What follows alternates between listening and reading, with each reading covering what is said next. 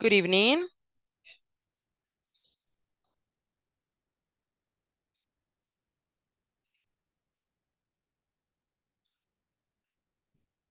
Good evening, teacher. Good evening. Good evening.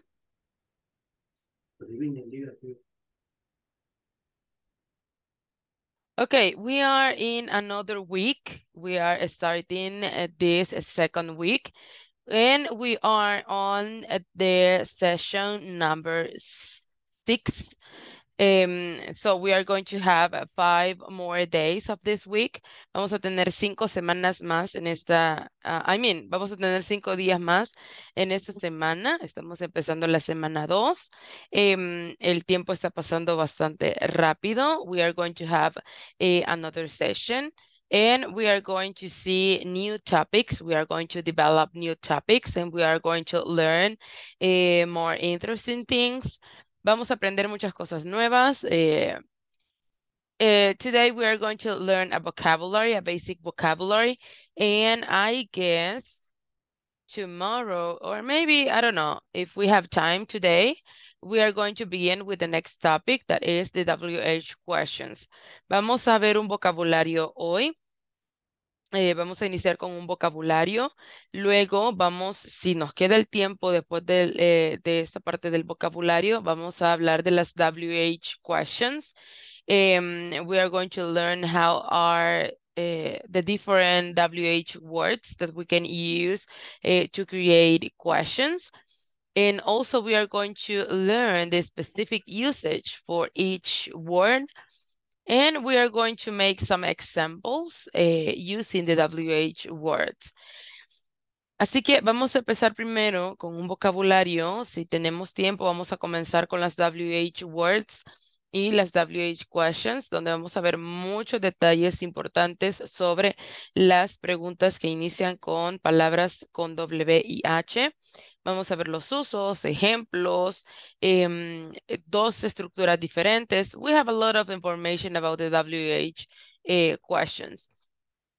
But the first thing, we're going to read the phrase for this week.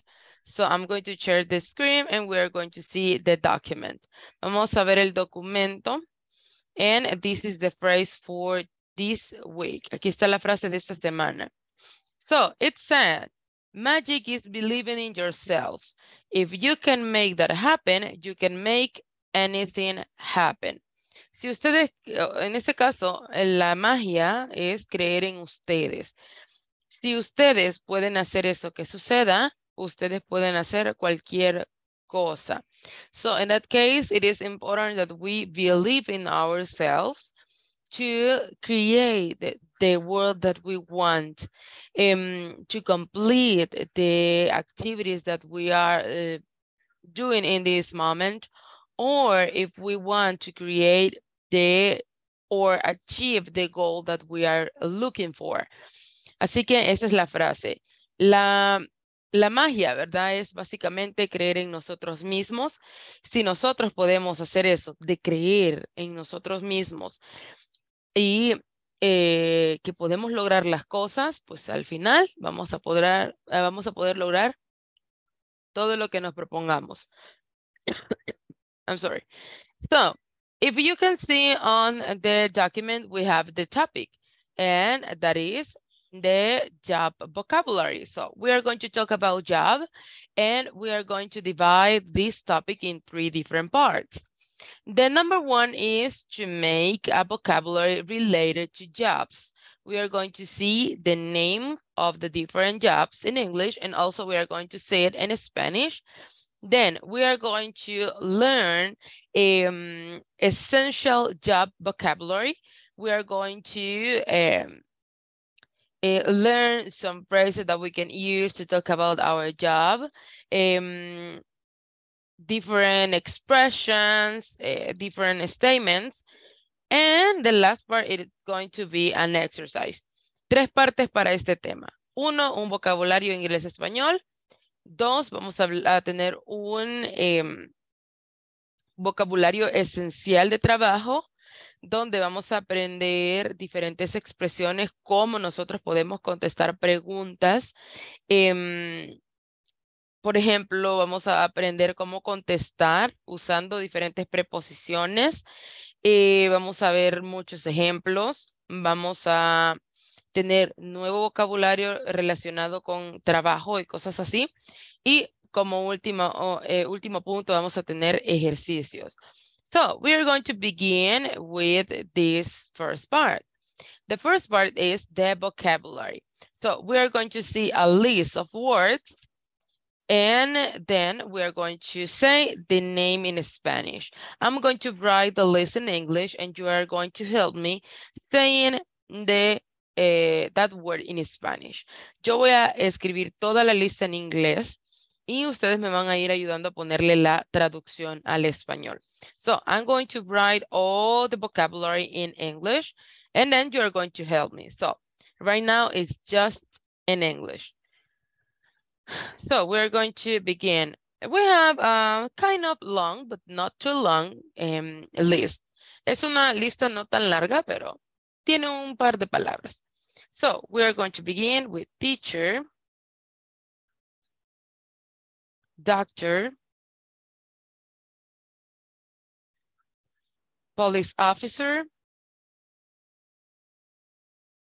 But give me a second, give me a second.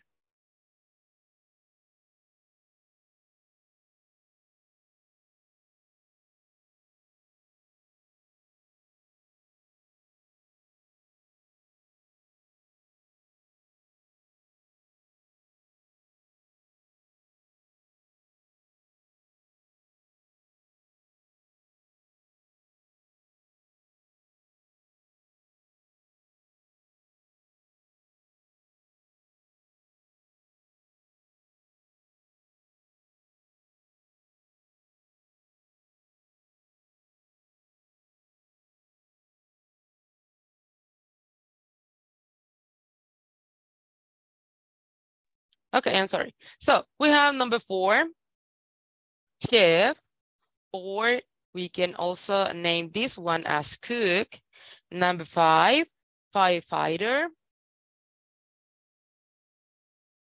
Next one, bus driver, postman, vet,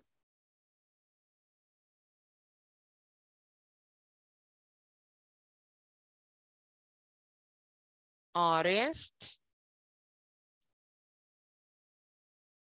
pilot, nurse, baker. Next one, builder, judge, farmer, waiter, waitress, butcher, cashier,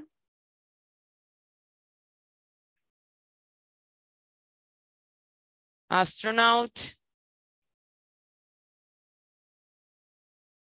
football player,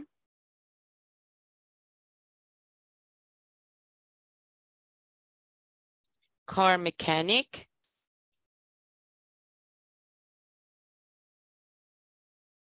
flight attendant,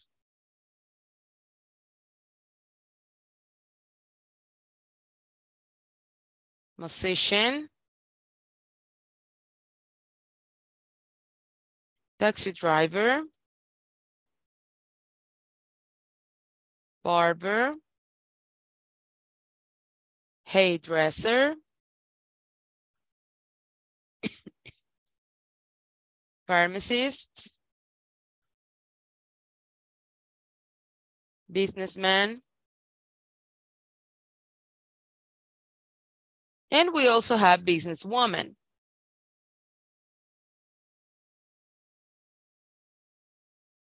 Office worker,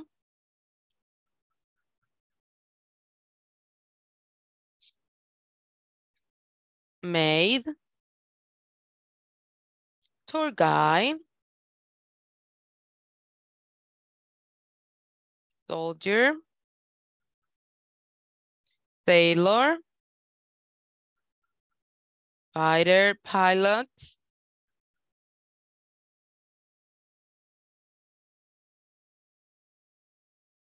Miner. Plumber.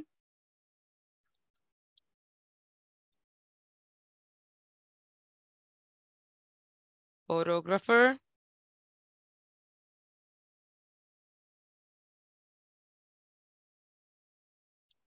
Reporter. Makeup artist.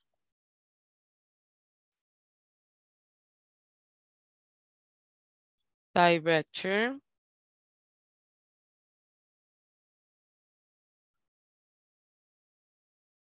Computer programmer.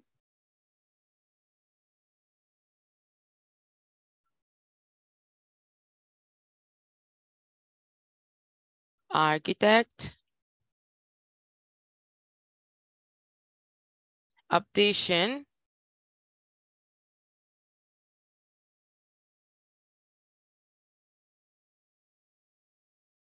Surgeon.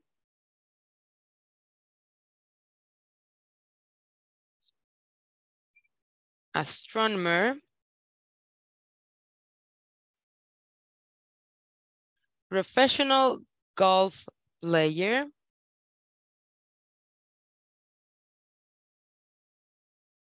And the last one is detective. But I'm going to put the 15. So we are going to have here lawyer because it is better. So we have this kind of long list of different jobs. Tenemos aquí una lista un poco larga. Tenemos 50.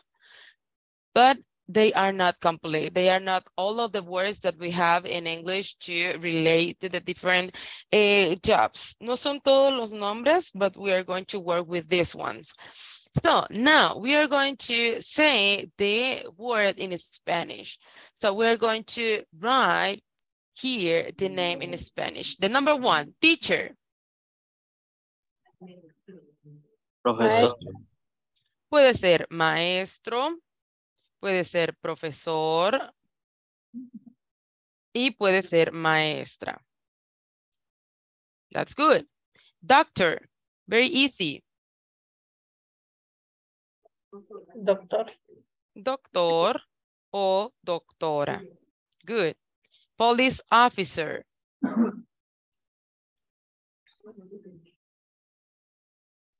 Oficial de policía. Oficial de policía. Good. Oficial de policía. O simplemente podemos decir policía. That's good. Chef or cook. Cocinero. Cocinero. Good. Cocinero. Firefighter. Bombero. Good. Bombero. Bus driver.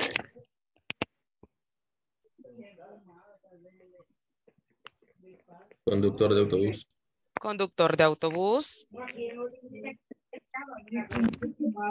O conductor de bus. Postman. Cartero. Cartero, good. Vet. Veterinario. Good.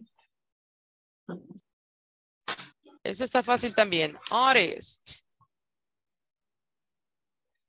Artista. Artista. Very good. Pilot. Piloto. Very good. Piloto. Nurse. Enfermero. Very good.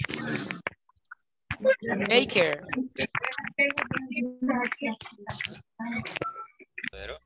Panadero. Good. Panadero. Builder. Constructor. Very good. Constructor.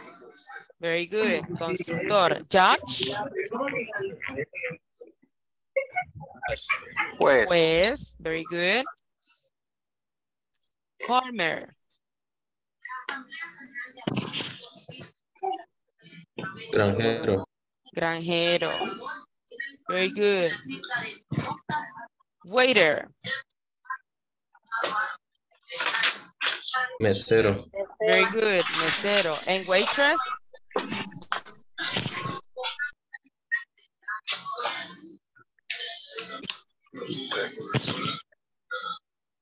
Camarera. Ajá, camarera o mesera. Very good. Next one, butcher. Butcher. Carnicera. Very good. Carnicero. Cashier. Cajera. Cajera o cajero. Very good. Astronaut.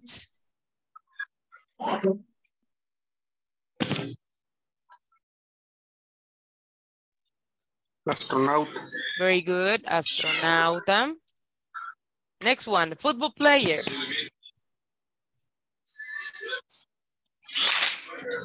Jugador de fútbol. Yes, but in this case, when we are talking about football, we are talking about football americano. When we are talking about soccer, we are talking about balompié. So in this case, is fútbol americano. But in this case, we are going to say just jugador de fútbol. We're going to put like this. Car mechanic.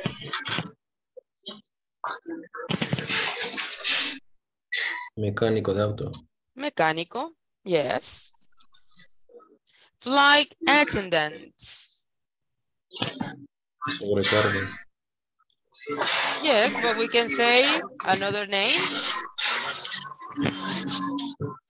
¿Cuál es otro nombre que se le puede dar? Las azafatas. Ajá, azafatas también se le llaman ahora auxiliar de vuelo. Very good.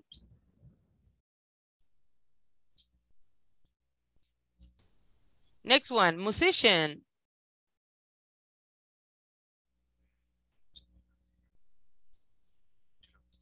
Músico. Músico, very good. Taxi driver.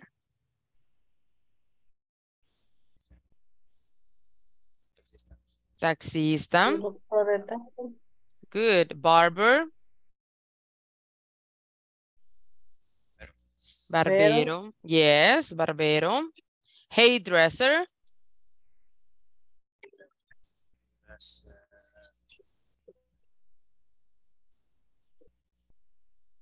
no sé si es peluquero o peluquería. En este caso sería más que todo para mujeres. Ah, Sería- sal de belleza. Ajá, sería la peluquera o la estilista. Very good.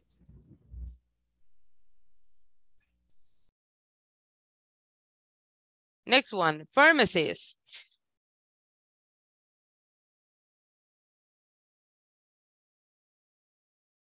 Pharmacist.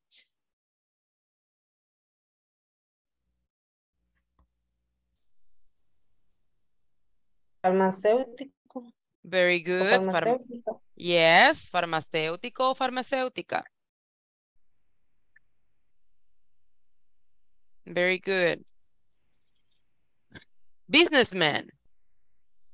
Empresario. Empresario. And the next one, businesswoman. It's the same, but with the other gender.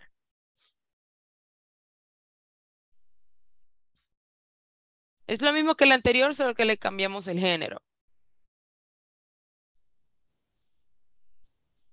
Empresaria. Empresaria. Office worker.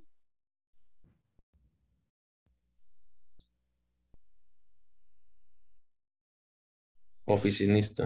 Exactamente, oficinista. Maid.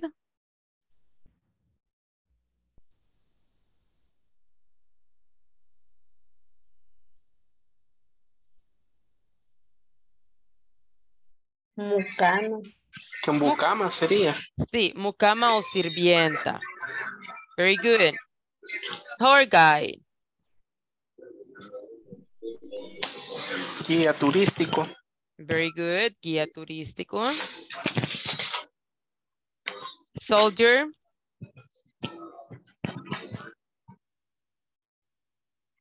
Soldado. Very good. Soldado, sailor. Marinera. Very good. Marinero. O marinera, whatever it is, okay. Fighter pilots. Fighter pilots. Piloto de combate. piloto de combate, very good. Miner. Minero. Excelente. Minero. Plumber. Plomero. Very good. Plomero. Photographer. Fotógrafo. Very good. Fotógrafo. We are almost at the end. Casi al final. Reporter. Reportero. Very good.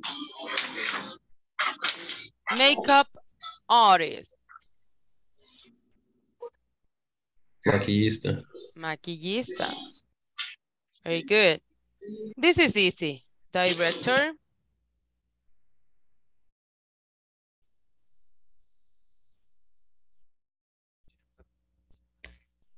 Is it the same?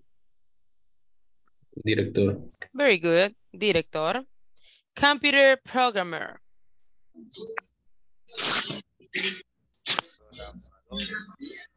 Programador. Programador. Programador.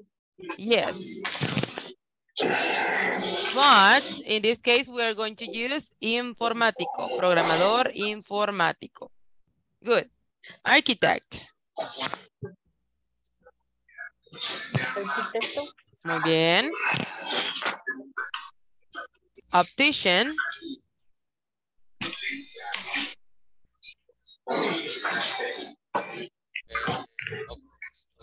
Oculista. Oculista. Very good. Oculista. Surgeon.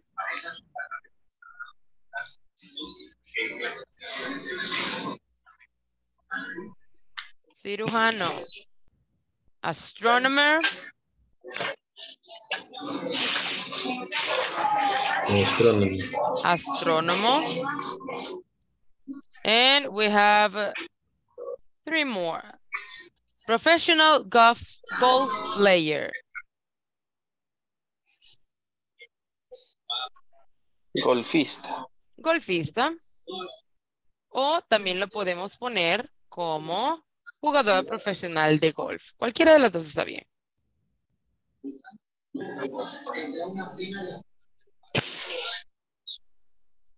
Golf. Okay. 2 more. Detective. Detective. Very good. Detective. And the last one, lawyer.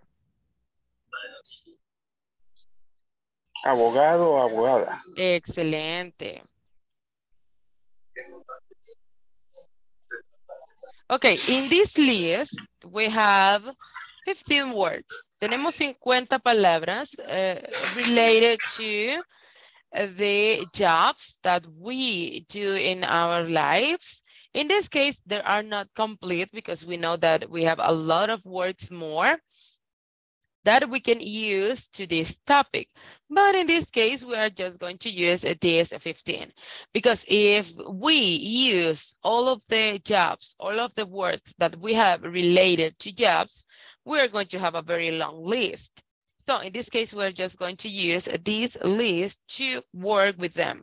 Solo vamos a utilizar esta lista para trabajarla, porque si metemos todos los trabajos que nos faltan, tendríamos una lista demasiado extensa and it's going to be very boring to talk about all of the words that we need to talk about jobs. So now we are going to see something else related to the jobs. Vamos a ver algo más que está relacionado con los trabajos y no simplemente con la lista. But remember, this list, you are going to use them. Vamos a utilizar las palabras en esta lista because we are going to make an exercise, a reading exercise. Vamos a hacer un ejercicio de escritura. Kind of. Vamos a hacer un ejercicio de escritura con estos jobs that we have on the list.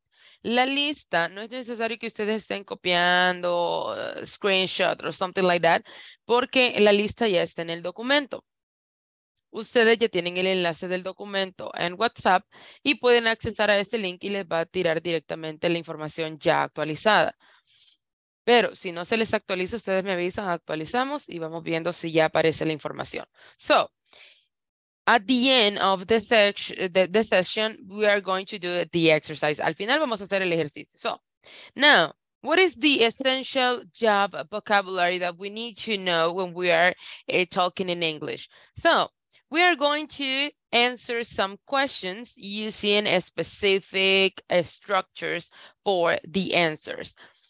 Cuando nos hacen preguntas relacionadas con nuestro trabajo, con el lugar en el que estamos trabajando, tenemos que saber de qué manera vamos a responder. So, the second part of this topic or of this session is related to answer some questions. Vamos a responder algunas preguntas. It is not just to learn the vocabulary, but also to create new information and also is to produce the language. Nosotros queremos producir, ¿verdad? Entonces, en este caso vamos a hablar de preguntas que nos pueden hacer en la vida real y cómo vamos a hacer nosotros para responder estas preguntas. So, what is the question that we are going to use for this part? The question is, where do you work? Where do you work? Esa es la pregunta que vamos a responder. It can be easy to understand the question, but we have different ways to answer that question. A veces podemos llegar a pensar que es una pregunta fácil, que la podemos contestar just in a couple of seconds. And it could be, but we have different ways to answer that question. But tell me... Okay, go on, Victoria.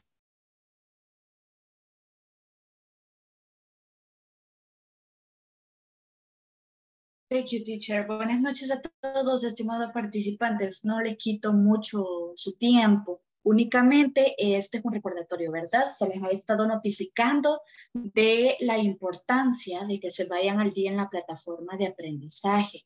Hay algunos que han comenzado, pero no hemos logrado el porcentaje mínimo, que es el 80%, ¿verdad? Nosotros requerimos como mínimo el 80%. Recuerden que no hay límites de intentos para cada ejercicio. Ustedes traten de hacerlos de manera de a dejar la mayor cantidad de respuestas correctas, porque no todas, ¿verdad? Nosotros les pedimos el 80%, pero sabemos que podemos dar el 100%, ¿ok? Yo estoy para apoyarles, yo a ustedes les he estado, yo soy la que les doy seguimiento, y solicito, ¿verdad?, que en cualquier ejercicio que tengan inconveniente, pues no duden en escribirme. Yo con gusto les ayudo con las respuestas, ¿verdad? Si hay algún ejercicio que usted consideran que me les está afectando para progresar, pues yo con gusto les apoyo, pero sí necesito que también me colaboren, ¿verdad? Que me colaboren con eso. Realmente es muy importante la plataforma de aprendizaje, es importante para nosotros, ¿verdad? Yo les he estado brindando seguimiento, llamadas, algunos se me molestan un poquito, yo sé que también tenemos evaluación, también tenemos labores personales, laborales, pero debemos hacer un poquito el esfuerzo, ¿ok? Debemos poner de nuestra parte para sacar de la mejor manera este curso. Yo estoy para apoyarles, como les digo, necesito que por favor ustedes me apoyen con eso, que también así como seamos responsables en las clases, seamos responsables con la plataforma. La plataforma es crucial para el momento de brindarles su diploma, ¿verdad? Entonces, no nos atrasemos y quedo yo confiada, ¿verdad? En que ustedes me apoyarán con eso. Por favor, secciones 2 completas. Eran para la semana pasada, para las que no me lo han completado, completarlas. y empezar a trabajar ya la sección 3, ¿verdad? Lo que le indica la teacher. Entonces, nada más eso era comunicado. Muchas gracias por su tiempo. Pasen feliz noche. Gracias. Buenas noches. Buenas noches, gracias.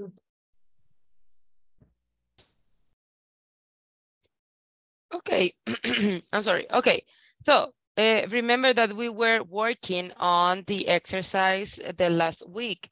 Estuvimos trabajando en los ejercicios de las diferentes secciones y completamos todos los ejercicios en la sesión. So I was wondering why you are not completing the activities.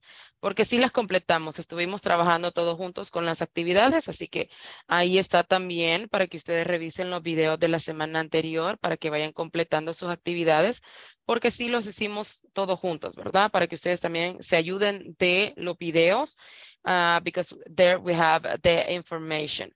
So, I was telling you that this is a very easy question to understand. You can understand that question when someone asks you, where do you work? But we have different ways to answer that questions.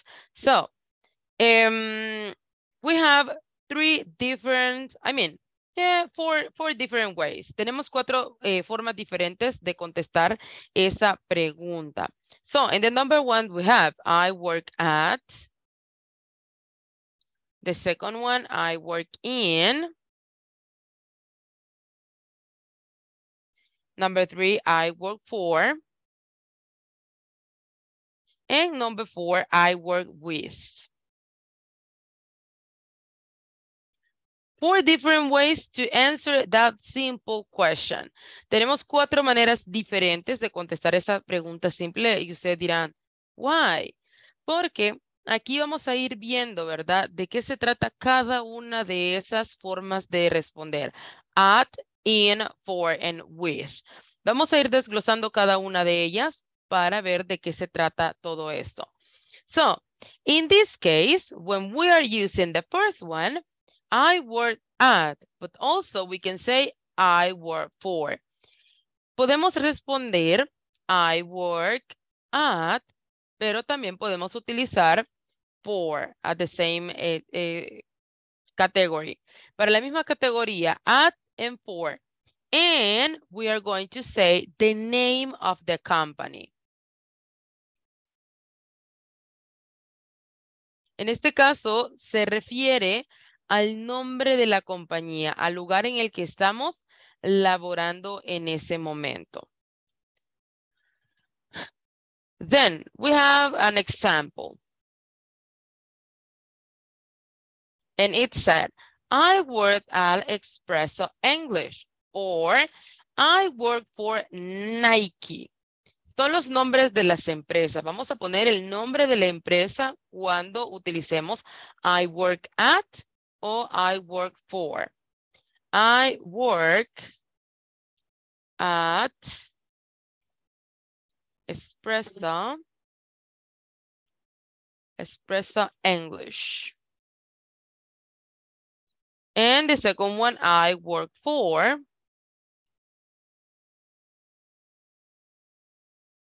Nike.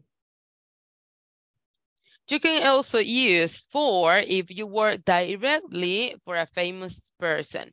También podemos utilizar el for si trabajamos directamente con una persona famosa. I work for Tom Cruise, for example.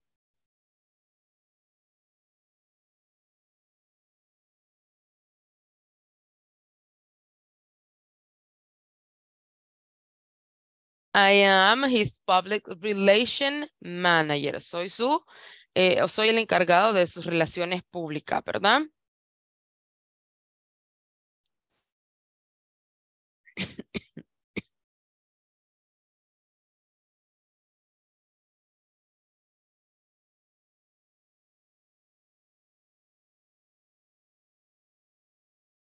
So, decimos, I work at, lo vamos a utilizar cuando estemos hablando del nombre de la compañía para la que nosotros estamos trabajando, también para las marcas o para personas famosas. Esto más que todo el for.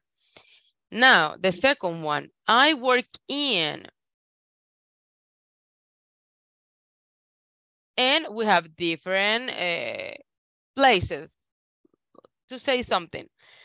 El I work in puede ser para lugares específicos como una oficina, para ciudades o países, para un departamento, en este caso no es departamento del país, sino un departamento de el lugar en el que trabajamos. Ya puede ser ventas, recursos humanos, etcétera, etcétera. General area or industry, a una industria específica, como puede ser médica, financiera, or something like that. So, for I work in, para este tenemos, number 1, a place. And we have some examples. I work in an office.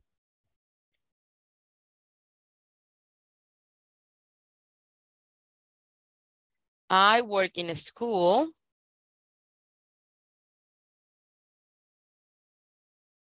I work in a factory.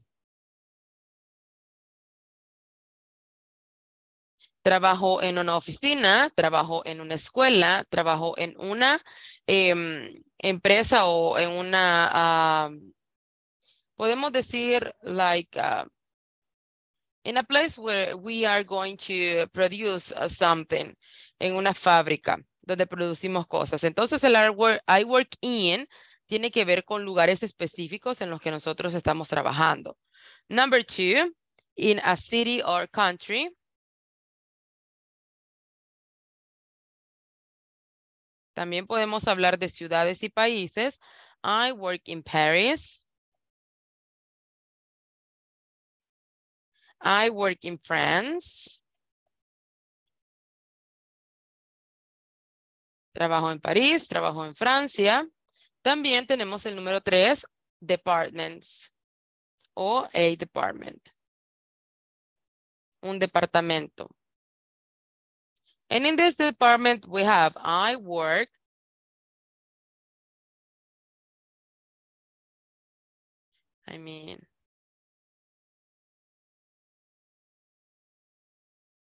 I work in the marketing department. I work in the marketing department. Next one, I work in human resource.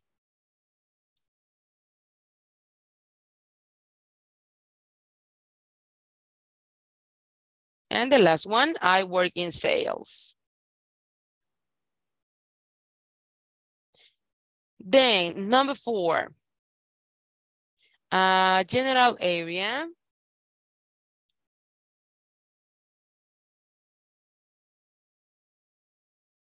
Or industry.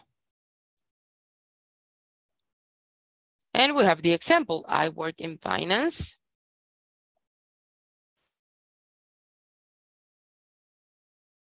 I work in medical research.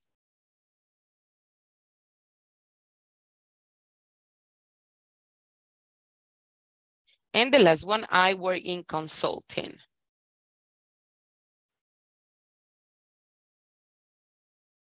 Así que el work in es para ser un poco más específico, ya que en el work at nosotros solo podemos decir el nombre de la empresa a la que trabajamos. For example, I work at Coca-Cola.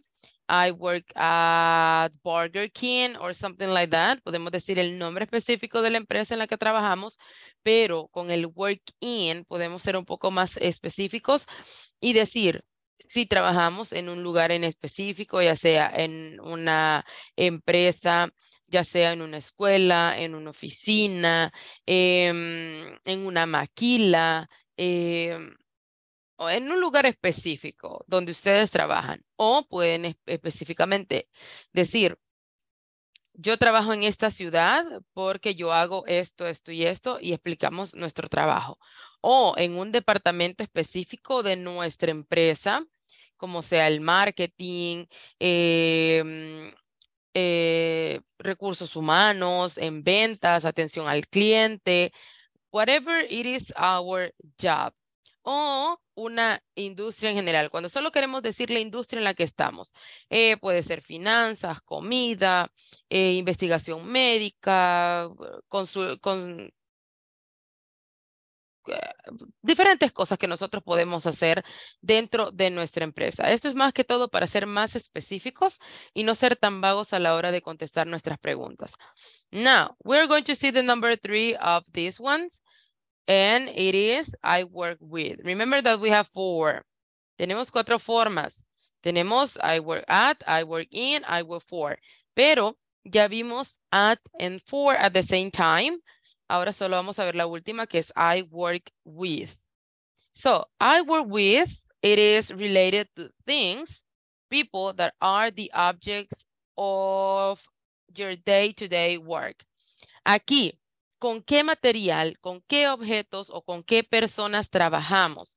Aquí viene todo eso. ¿Con quiénes trabajamos? Que son los objetos de nuestro trabajo. ¿Para quiénes trabajamos? ¿Para qué trabajamos o con qué trabajamos? So, I work with. And we have things, people that are objects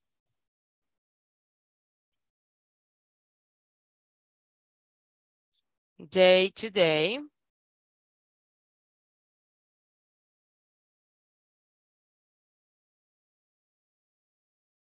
work, con lo que nosotros trabajamos todos los días.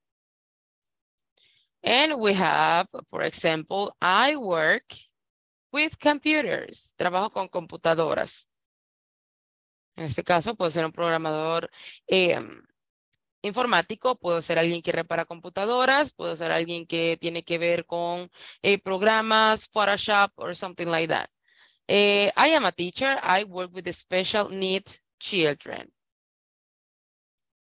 I am a teacher. I work with special needs children. Soy maestra, trabajo con niños con necesidades especiales o necesidades diferentes. If you want to add more details about your work, you can say, I am responsible for, or I am in charge of, and my job involves. Si queremos ser como un poco más, agregar más detalles de nuestro trabajo, podemos usar frases como I am responsible for, soy responsable de, y podemos hablar de que somos responsables nosotros en nuestro trabajo. I am in charge of, estoy a cargo de. O my job involves, mi trabajo tiene que ver con, y podemos especificar cuál es nuestro trabajo.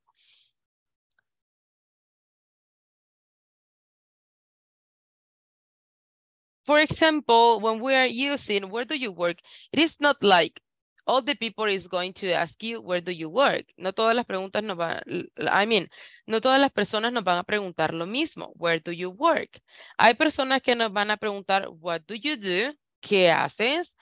Cuando nos preguntan what do you do?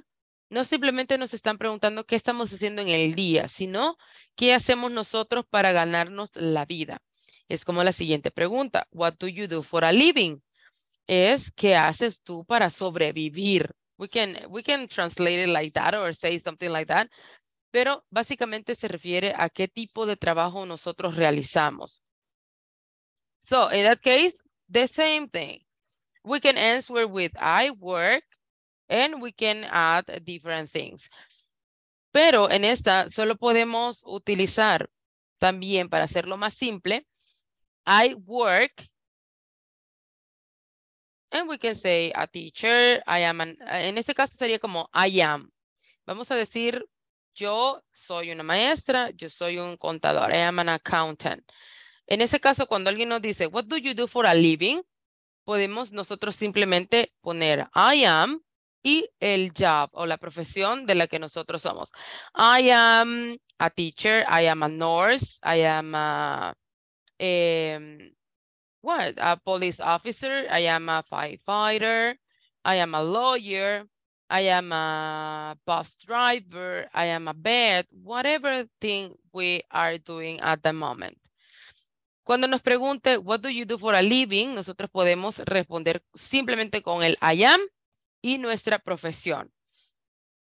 So, how can we describe our job? ¿Cómo podemos describir nuestro trabajo? ¿De qué manera podemos hacerlo? Vamos a ver algunas frases que podemos utilizar para describir nuestro trabajo. Describing your job. Estas solo son frases que podemos utilizar para describir nuestro trabajo. Let's see. In the first one, my job is interesting or exciting. My job is interesting or exciting. Mi trabajo es interesante o excitante, emocionante. This is when you really, really like your job and you are very happy with that things that you are doing. The next one, I find my work very rewarding. I find my job very rewarding.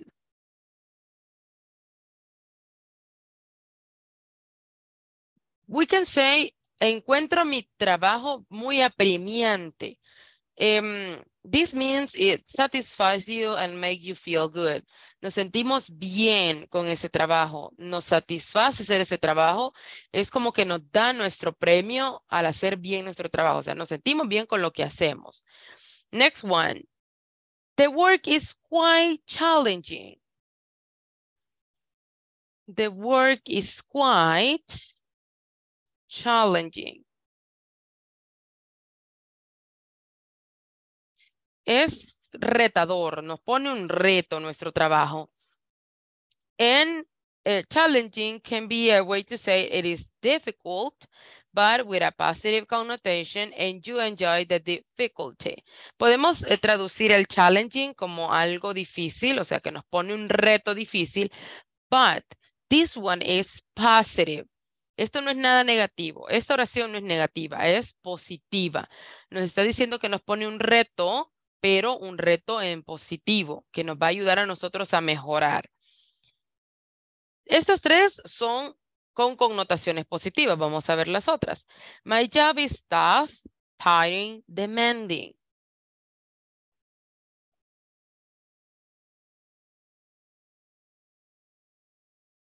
Tough, tiring, and demanding. Mi trabajo es duro, pesado, cansado, demandante. This one is a negative connotation. Estas ya son connotaciones negativas. But let me mark this one because this is the expressions.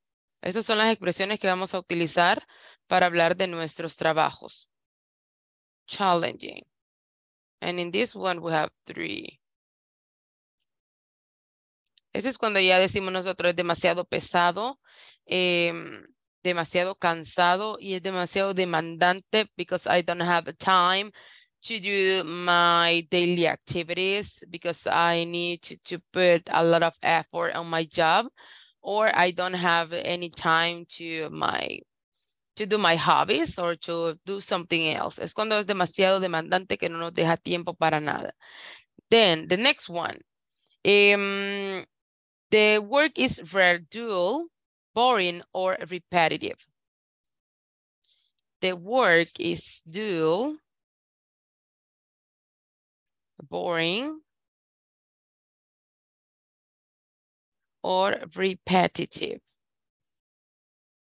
Eso es cuando nuestro trabajo es aburrido, repetitivo, que no tiene sentido y nosotros lo único que hacemos es aburrirnos en ese lugar. So that's why we are saying it's dull or boring or repetitive. Hacemos lo mismo todos los días sin cambiar. Dull is another way to say boring. La palabra dull es otra palabra que se utiliza para decir boring. Tiene como el mismo significado, pero son diferentes. Son como sinónimos para decir boring and repetitive. So dull is the same thing. Ahí tienen varias expresiones que pueden utilizar. So, we have just 9 minutes. We're going to do the the exercise 1, and we are going to have exercise 2 and exercise 3 for tomorrow. Vamos a hacer un ejercicio en este momento y vamos a dejar 2 ejercicios para mañana. One is another quiz. Tenemos 2 quizzes, pero vamos a hacer solo uno. Tomorrow we are going to do the quiz number 2 and the writing exercise. Vamos a hacer el quiz número 2 y el ejercicio escrito para mañana. Así que solo vamos a hacer el quiz number 1 right now. And also we are going to work on the platform. Vamos a estar trabajando otra vez en la plataforma, respondiendo o resolviendo los ejercicios para que ustedes puedan avanzar. En el momento en el que vayamos a trabajar en la plataforma, en la sesión, ustedes pueden hacerlo directamente desde su celular o de algún otro dispositivo que tengan a la mano para que no se atrasen. Estoy tratando de ponerles los ejercicios, que los respondamos juntos para que ustedes vayan avanzando y no se vayan atrasando. So, let's see the exercise. Number 1, we have this statement. We threw a big party for my father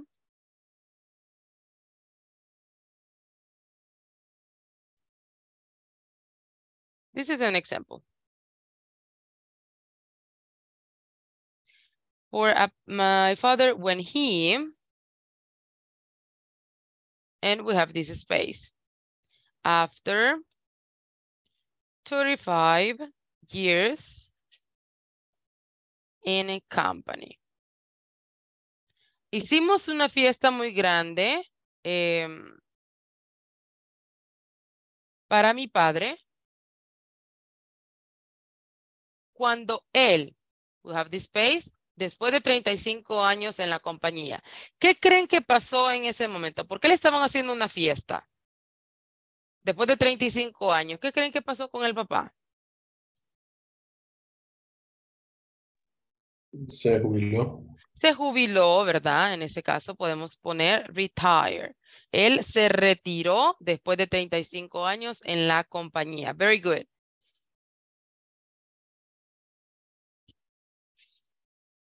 Very, very good. Now, we're going to see some jobs. Vamos a aquí agregar algunos trabajos. I am responsible. Ustedes me van a decir cuál creen que es la palabra. I am responsible for taking care. I am responsible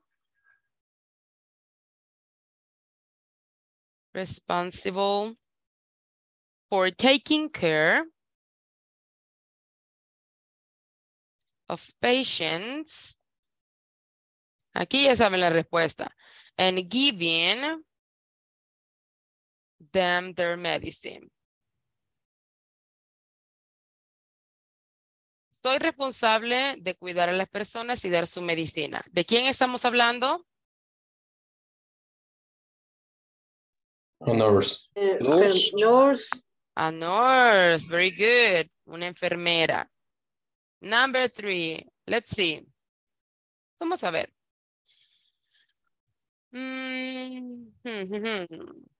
Okay, I'm responsible for.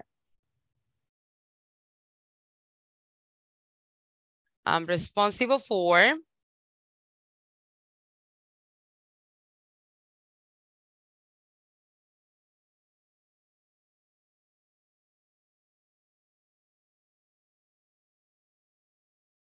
I'm responsible for designing buildings and bridge.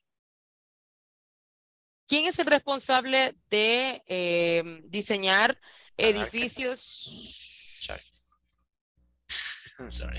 No, that's okay, that's okay. Okay. An architect? Yes. An architect. Okay. Es responsable de diseñar, ¿verdad? Architect.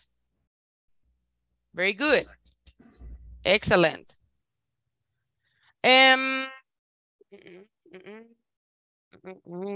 Okay. We have, yes, 5 minutes. That's okay. This one is very easy. I'm responsible for answering for answering phone calls and welcoming visitors.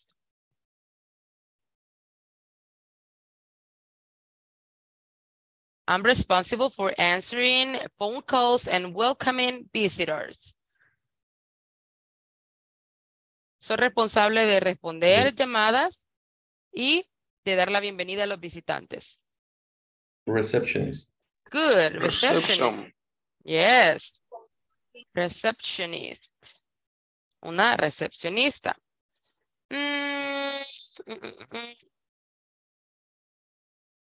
Ok. This is very easy. Este es bastante fácil. Ya con solo unas cuantas palabras van a saber cuál es el trabajo del que estamos hablando.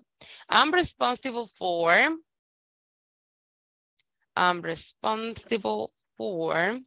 preparing food for customers.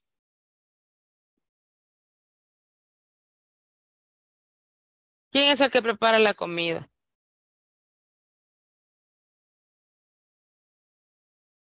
Who is? A chef. Chef. Good. A chef. Excellent. Oh, I didn't put the number 5. Excellent. Very good.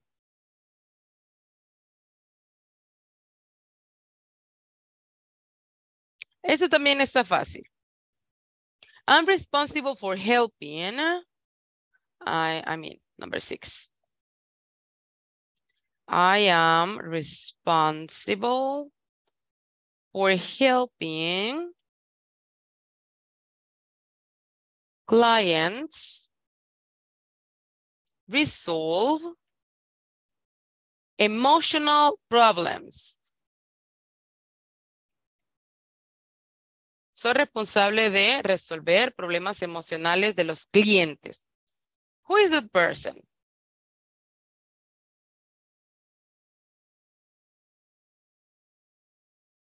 ¿Quién creen que es?